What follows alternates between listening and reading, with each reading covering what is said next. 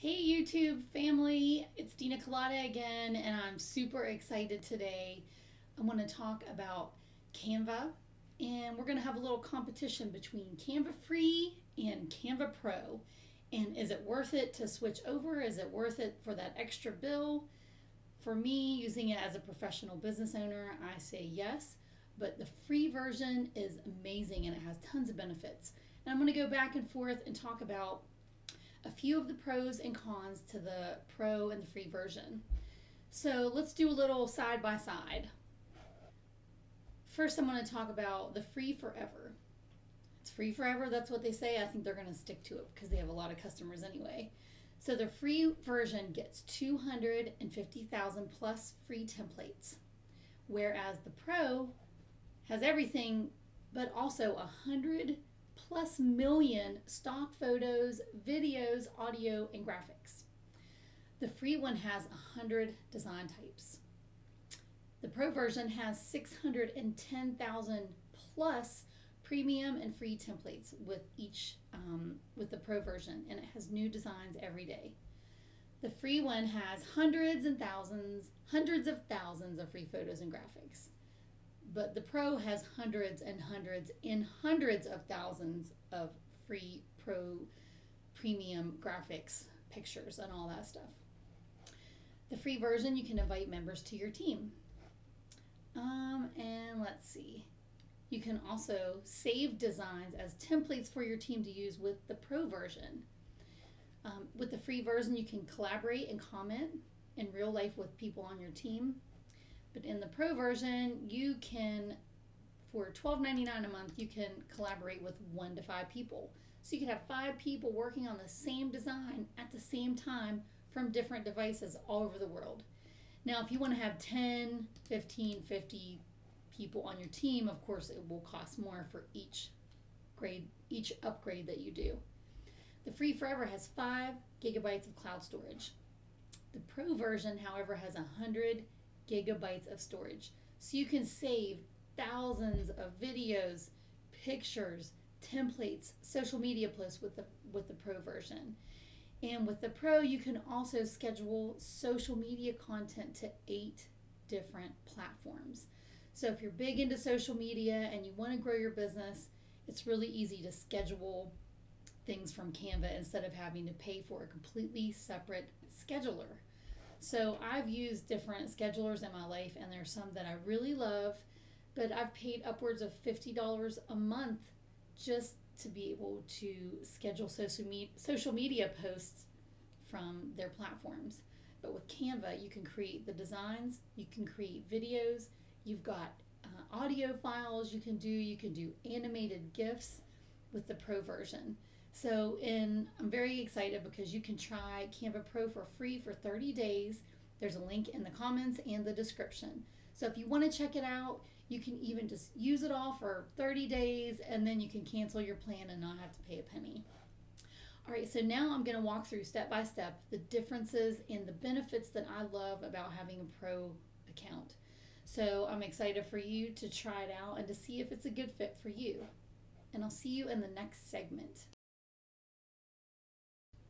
All right, I'm back again. I'm on a different screen here, and I want to show you guys the things that I love about Canva Pro. So we're going to go in here and hit Create a Design. Let's see. Oh, and remember there's a link in the comments. You can sign up for the free version, which is $0 forever, or the pro version, it says here, is up to it's $119.99 a year, or you can pay monthly and only pay $12.99 a month. So you can use it for 1 month or 2 months, cancel it, and then use the free version. It's up to you. So I'm going to go up here and do Create a Design. And I want to show you some of the benefits that are amazing with this pro version. All right, first of all, there are templates. Templates galore. There's back to school, COVID stuff, business stuff. And let's see. You can shrink it down really easily there, but I want to look at the templates a little bit more. So these are not branded templates that I'm using. These are just ones that are already created in Canva, and look how gorgeous that is. You have gorgeous templates in the free version, but with the Pro, you're going to have a lot more choices. All right, so one of the things that I love about the Canva Pro is you can remove background images. So we have this picture here with all of these people, and it's pretty crazy background. There's lots of lines. So all I have to do to remove the background is click on the image I want to remove the background on, click Edit Image, and then I go over to the beach ball background remover button here. You click it, it does its little thing, and check it out. The wheel is spinning and it's actually pretty fast, but I'm really excited, so it seems like kind of a long time to make this happen. But that's a pretty complicated picture. I mean, look at all these tiny lines and the people's fingers. Look at that. The whole background is removed and it looks perfect. How cool is that? I love it. Another thing you can do is resize really quickly. Magic resize with the click of a button. So we have this poster here. It's 18 by 24. Let's say we want to turn it into a Facebook post. We easily go here and click Facebook posts, and you can click copy and resize, and it's going to pop it up. Well, let's see. I'm going to click Facebook posts, copy and resize here. There it goes. It's opening it up in a new tab with the new Facebook post size instead. So you can see it's not perfect because there are a lot of different sized elements here. So you can easily grab the things that you need to move around to make things fit into the Facebook post. So let's pop this out. I'll show you how quickly that's done. We're going to move the people to the back so we can grab this little red block. We'll move the text over here. And let's actually just move this up here. Not perfect in a design sense, but hey, it looks pretty good and it only took about 30 seconds. Okay, so you can also do resizes in a different way. You can click this little button here if you want to choose your dimensions. Like let's make it 100 pixels by 100 pixels. Click copy and resize, and it's going to pop open these tabs here. One with your old size and one with the new size, which is 100 by 100. And the cool thing about it is up in the title here, it tells you how big it is. So it'll say, you know, new resize, 100 by 100. And let's see here. We're going to click this, and you can also click resize, and it'll keep the image as is on the same page instead of opening another tab. So let's go ahead and do a logo that's 500 by 500. Oh, let's see.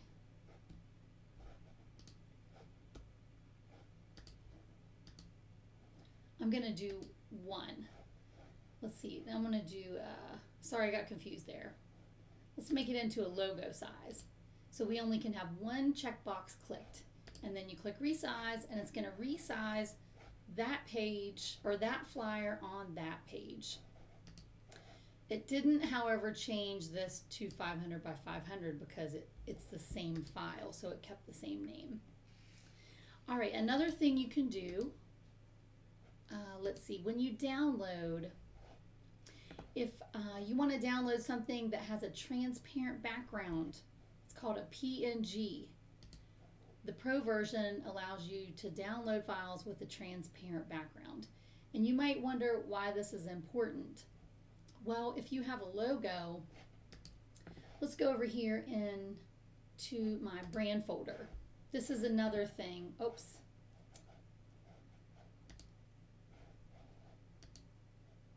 I want to go over here to my logos. So you can see here, this logo has a background on it. So if I put that on top of, well, that came out really weird.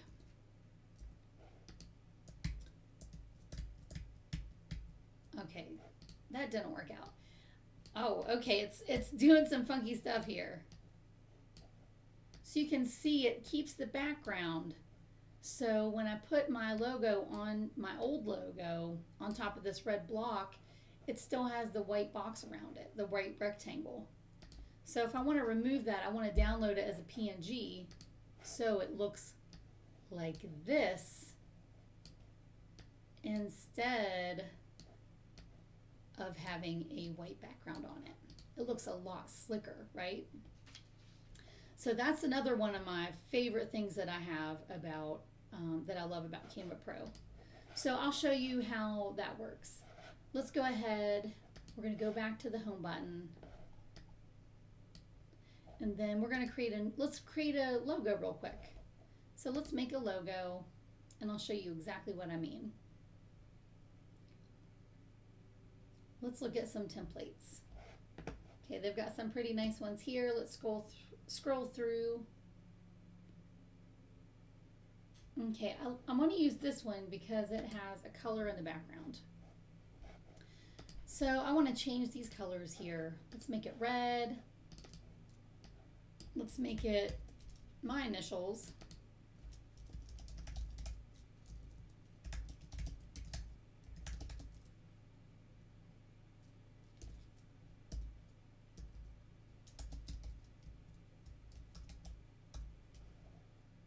Okay, let's see how that looks. Oh, that's way too big.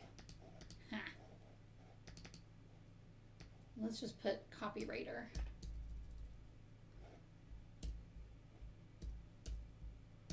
Perfect. Okay, so copywriter. That looks pretty snazzy, right?